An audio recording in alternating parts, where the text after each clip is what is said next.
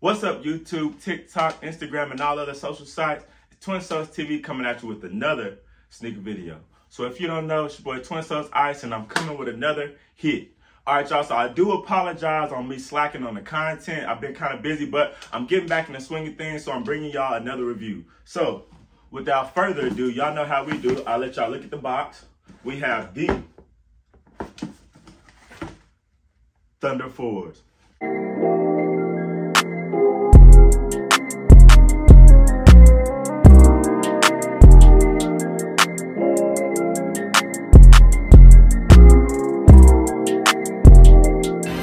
So the Thunder 4s, let's look at this box. So we get a special box with this with the Thunder 4s. I feel like it's only right because the Thunder 4s are one of those most coveted retros that we see when it comes to the Retro 4 model. It's one of those models that it really sticks out and it really just made a name for itself. So we get a special box rather than the normal slider box.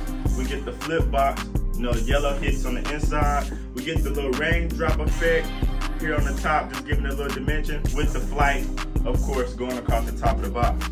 All right, so the official colorway of the Thunder 4 is going to read black, white, and tour yellow. I'm really glad to see Jordan Brand really stick to the OG colors when it comes to this shoe and just use that tour yellow. That tour yellow is like a staple when it comes to the Thunder 4s. Oh, the Thunder 4s, the original release date was, they dropped in August of 06. August of 06, the Thunders and the Lightning dropped together on Jumpman 23. But I feel like they both got, they must have been doing something with Tour Yellow that year because Tour 4s actually dropped in June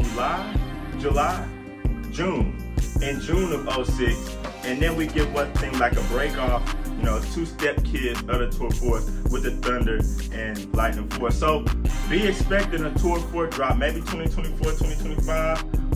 They might surprise us with a Tour 4. So just be on the lookout for that. Let's look at the shoe.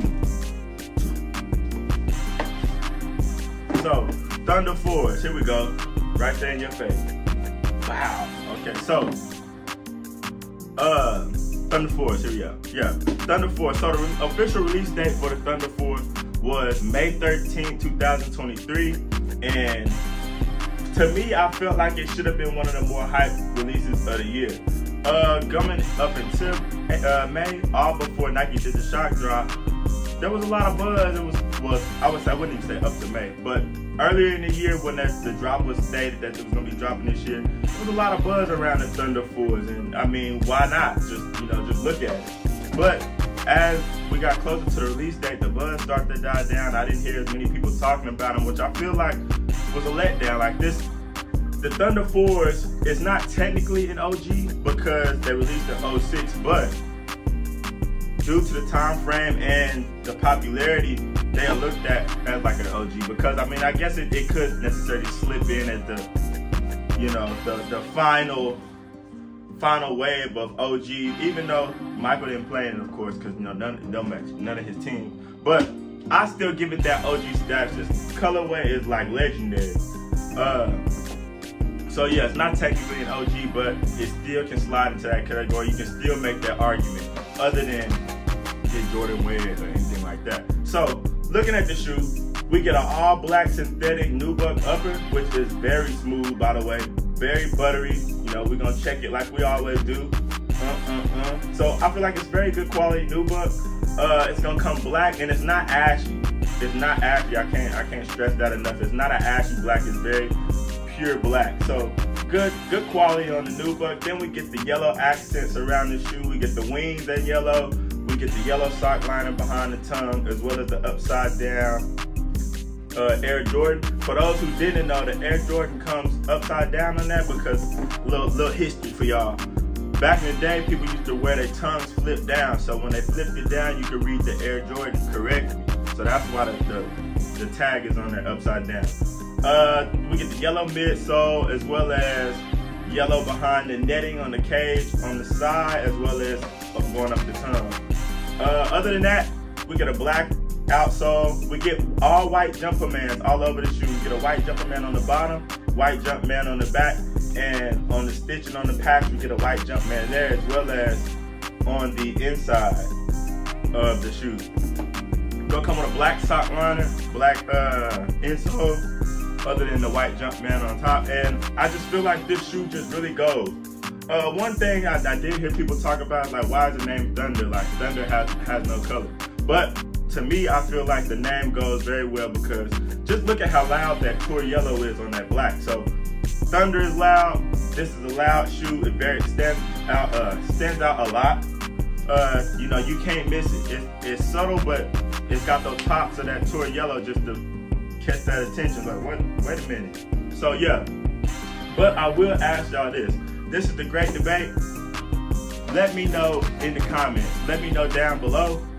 Do you wear black socks or white socks with this shoe?